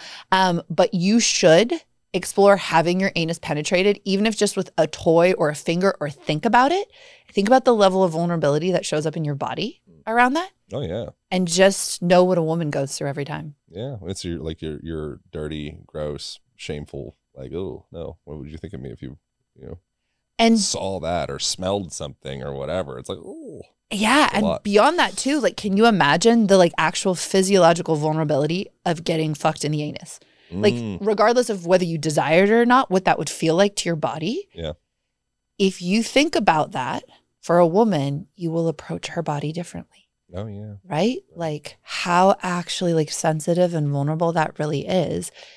Yeah. If you want to learn to be a good pitcher, you should experiment with being a catcher every now and again. Every now and again, you know? And so like with anal massage, with actually like being so fucking turned on, anal sex can be super unpainful, you know what I mean? And like just like such a huge fuck yes. And like anal orgasms are incredible. They're like so sensual, so mind-blowing, so erotic. And like anal sex too can be like raw and primal, but it can also be like so fucking intimate. It can be like one of the deepest intimate experiences. And so I like people to also understand that it can be on the spectrum. Like it can have that like dirty fucking like raw feel to it. It can also have the like, I'm so fucking in love with you that I want to be in like every hole in your body. Step 4. I'm keeping us on task. So step 4 was go down on her. Step 5. I'll keep going until there are no more steps. So usually like the pelvic floor and the vagina will soften open when something is smaller at first. So it can be really nice when you're going down on her to put like 1 or 2 fingers right up to the entrance of her vagina and just do like super slow penetration, like very slow, like every millimeter counts. And then like really slow penetration in and out with your fingers. This thing, not working in. Every woman fucking hates that unless you're so turned on. It's like, don't fucking do that to me. So like going so slow, but penetration feels really good, but it's all about slow. It's all about like really like instead of pushing her, you want her to beg. Right? Instead of trying to make her do something, you'd rather her be so open that she can't stand it if you don't. Right? And so that kind of switch in thinking and like it's like, again, I want to say you don't have to have sex like this all the time, right? Like you can mix it up, but most people are missing this aspect of sex. Probably the more a person is in their own body, the more they're going to be able to tap into the sensations and experiences and attune to what's happening within another body. And by probably I mean 100%, absolutely. Yeah. So if you're in your mind and you're following, okay, cool, I listen to Layla, I should do this step 1, step 2, step 3. You might actually be missing the experience of this amazing magical human being that you're sharing space with right now. Yes. So probably like step ultimo would be like connect within yourself, connect within that person and like deeply listen and to be able to tune into whatever it is that you're doing, being able to tap into like, how are they breathing? How do they make any sounds? And that's something that I would hope from a female perspective and a male perspective, like opening up communication. And it doesn't necessarily need to be words. It could be words, but like, give me something. Yeah, totally. Know, if you don't like something, maybe go silent. Yeah. If you really like something, like, let's get a little like round of applause here. Yeah. Like. And also, like, I will say for people who are brand new to this, it would be totally okay to ask your lover if you could do the 5 steps and have some grace to learn it, right? Yeah. Like to be like, look, I got to try this first. I'm not going to be like a master right away. Can I try this and you give me your feedback? Right? Because it can be hard for some of us to go from like, oh shit, I never thought of that before, to like I'm going to open your anus like a pro, you know? Well, the steps sound super appropriate. More just like particularly like with cunnilingus or fellatio or whatever, when you're like in there and you don't know. You don't know. You don't know. You don't know. Like the only way to know is for communication, and you can communicate like somatically through doing things with your hips and rubbing yourself and making sounds or breathing, or you can use words, but just like open up communication. Absolutely. Because they don't know. Yes. And exactly as you're saying, like the pro move is to then start following the body. Like if her hips start moving, her breath deepens, there's little bits of sound, like all of that is like, keep going. The other big thing, I mean, you've probably covered this before, but like such a huge tip for men is like, do the same thing with a woman longer than you think you should. Like one of the big ways that like men kind of fuck it up is by being like, oh, she loves this, let me try something else, or like let me like switch it up this way. And like in some ways like men can be real novelty seekers with sexuality, and like the female body often is like, if I love it, don't fucking stop. Like that's a real female thing to say, right? Like don't stop. Let me listen to this song. Like I'm getting into this song. Like, let me just like, okay, cool. Like run that. Like, okay, I'm going to be with this for a little bit. If there was some periodization of clitoral strokes, what would be like ideal if you're writing a textbook, 45 seconds, 2 minutes. Obviously it's completely variable dependent upon the individual. But how long do you think is like an appropriate time as a general guide for a fella that's confused and lost and like, okay, I'm going to do, I got this stroke. 30 seconds, minute, 5 minutes. I had never been timing, so. Yeah, disregard that question. That was a stupid question. No, that was a very masculine question. I know. You like set the iPhone timer for like 2 minutes and do not switch direction, bro. A little ding. Disregard. I would guess 2 to 5 minutes. Like wow. That would be my intuitive guess. That's your intuitive guess? Yeah. 2 to 5 minutes. Right? Yeah. Even like, oming. Like also it's 15 minutes. It seems like less is more. Yes. Like the clit is so damn sensitive. Yes. Like, you don't need to like, like having some type of satanic exorcism with the clit. No. And here's the thing. Like, think about if anybody does something really sudden to you and how you like will like freeze up, right? The moment that you've frozen up, it's very hard to relax back open again. But if someone comes at you very slowly, you like relax into it, open up, open up, open up. So this is what you really want to think about. If you go too hard, too fast, bodies will close. That's what they do naturally. So the vast majority of women have gotten used to over time, and I fucking hate that this is what's happening, too hard, too fast. Even with your tongue when you're going down on her, even with your fingers when you're like pushing so hard, even with your cock if you go in too hard and too fast. And what our bodies do is they constrict. And over time, as you're saying, we either then start feeling sexual pain or we go numb. So that's the other thing, because you can have a woman who's like pretty numb and she's just like faster, faster, faster. But you can tell if she's really feeling it or if the faster is like, I don't feel anything. So I need you to just fucking stimulate me. Yeah. Once she's like really opened, right? And that's like step 6 would be like, if you're going down on her, fingering her, finger banging her, all the like, needs to be a better word for it. Yeah, it's not the best word. I like it for some reason. It's surprising. It's jarring when you say it.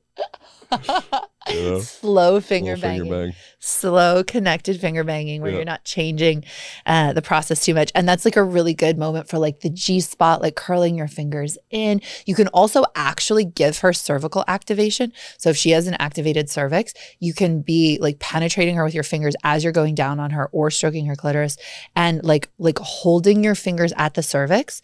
And if she's energetically sensitive, if you pulsate energy from your fingers into her cervix, this is one of the ways that you can convince yourself that energy exists. Because you will feel her respond if she's if she feels energy and she's energetically sensitive. So then from there, I highly recommend more making out, because it's always like you've been like going down, you've been fingering her. There's like a kind of like slight emotional disconnection. So you redo the emotional disconnection and then penetration. So step 7, 8, 9, whatever the steps are on now. It's like literally like making that a moment which a lot of guys don't do. Not like some stupid, obviously I'm not saying like a cheesy moment and like whatever, like Boys II Men has to play on the sound system, but like it's like actually, again, go slower than you think. Like I can't tell you, like as a woman, it's like, wow, you get all that buildup. You're so excited. Like the moment of penetration feels so fucking good. And it's just like, bang. You're like, again, like that's not the way to open her into the deepest feeling. If you start with slow penetration and give her energy time to build up and activate. So we're talking slow penetration, 10 minutes, 15 minutes, 20 minutes, slow fucking kissing her, looking into her eyes. You will feel her body open more and more and more and more. And again, you want to get to the point where she's like, now I want to be primally fucked. Like now I want to get like fucking bang my brains out. Women will get there. If they're not getting there, like, yes, you can work with them. Like maybe she's been hurt. Maybe there's trauma. Maybe there's all this. But a lot of the time, you haven't connected with her deeply enough, gone slow enough, and stayed with certain movements long enough to really build that full activation of opening and surrender into her system. Because once you get surrendered, then it's like, fuck me to the high heavens. And it's probably tough to surrender if you feel like there's like a predatorial chase where I'm like in a rush and I'm like, oh, I need to get this. Yes. You know, there's something magnetic about the confidence of like, I don't need to get anywhere. Yeah. Exactly. You know, like we can, like, I like being here. There's no particular rush. And then that opens up the other partner, you know, whatever, man, woman, whatever it is, to want to come towards you. Yes. You know, so as opposed to having to shrink up and having to oscillate back and forth, okay, like try to unshrink, try to uncontract, okay, back into that.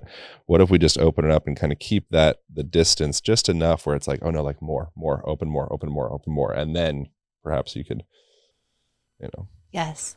And again, it's like, it's not like you don't have quickies. Like quickies are fucking amazing, but everyone knows that a quickie is never the best sex of your life. You know, like there's this value to figuring out how to have her open so deeply, because that moment where she is craving primal pounding, that will be one of the best sexual moments of her life. What a great time. You know? Well, I feel like that was a pretty full experience. I feel like we covered the basics. We did some orgasmic breath work in the beginning that may or may not be involved in some of the conversation. We tried some of the what is this stuff called? Mood? What's the company called? Mood is the company. We had some ecstasy. Which you can take daily. Great. And we took sex magic, which you can take before podcasts or 20 to 30 minutes before. I felt really good after taking it. Right? I felt a little eye twitchy, which I think is a good sign. Yeah. You also took a lot. I like that. I like a good eye twitch. I'm like, this shit's working. Mood sexy supplements for the man who wants to fuck with an eye twitch. Yeah, exactly. No, really, I felt really good after taking it. It's nice. And it tastes delicious. Amazing. Thank you. Yeah. And I think there's probably some value as well in like the placebo of be like, oh, like I take supplements for my gallbladder or my thyroid or whatever. Like, what about taking some supplement, even if the supplement was just whatever, it was just an invisible thing that you reached out for and just like put in your mouth once a day. You're like, oh yeah, like this is my sex and libido and eroticism, and like let's just invoke that within our day the same way that we pay attention to our muscles. Totally. And people still associate doing anything with your sexuality that something is wrong. But like we've broken out of that in health. Like you don't take supplements because something's wrong with your health to make you healthier. You take supplements because you fucking care about your health. It's the same thing with sexuality. Like you can actually take supplements to optimize your sexual experience and do it because you care about it rather than because something's broken. If someone were to get one where they wanted to just like increase libido, which one would you go with? Or is that a dumb question? Well, sex magic. Okay. So sex magic and that increases libido, and we're going to come out with a custom male line soon as well. So depending on when people are watching this, that's like just for men. Cool. Yeah. Sweet. People can find you on where? LaylaMartin.com is the best place. Going and signing up anywhere on my website to stay connected. I send emails that are literally, like, people say like email list, it sounds old school. My emails fucking crush. So it's like a mix of just like step-by-step training in Tantra, sacred sexuality, relational practices like you've gotten in this podcast. And then just like fucking like ripping my heart out. Like, these are my like deep like stories of my life right now. So it's a really cool thing to be a part of if you want to be connected, and a really great way to get tantric education. You can also find me on YouTube, Instagram, all the things. Amazing. Oh, and actually, we're doing this. So because I'm releasing a new podcast called This Tantric Life by Layla Martin. So please also listen to my podcast. When's it launch? It's launching in mid-April. Very exciting. Yeah. Well, I've had a massive pleasure and joy getting to know you over the years. And I really feel like I see you, and I really value what I see, and I appreciate you. Thank you so much, Aaron. I feel like we've grown so much. It's crazy, huh? And like, from knowing you, I mean, it must have been like 8 years ago when I first met you. Probably so, yeah. And like, I could not have wanted more for you. Like, the man that you have become, like who you are now, how you are, it's fucking so inspiring. It's like, it's beyond beautiful. So fuck yes, whatever you've been doing. I think it's probably the mood ecstasy supplements. Yeah, now I'm just high on my own fucking supplements, and like, hey, you just put anyone in front of me, I'd be like, the last 8 years have been amazing. Like, bitch, I just met you. All right, well, that is it. That is all. Thank you, Layla Martin. Thank you all for tuning in. I'll see you next week. Hope you guys devoured that conversation. I want to invite you to the Align Podcast YouTube channel. Subscribe over there to get each week's instructional videos. We also share short clips from the podcast and things that I particularly thought were worth sharing. So check out the YouTube channel and remember to subscribe so you get each week's videos. If you want to share any clips from this episode on Instagram, you tag me at Align Podcast. You tag Layla at Layla Martin. Appreciate you. Hope you have a beautiful rest of your week. And I'll see you soon.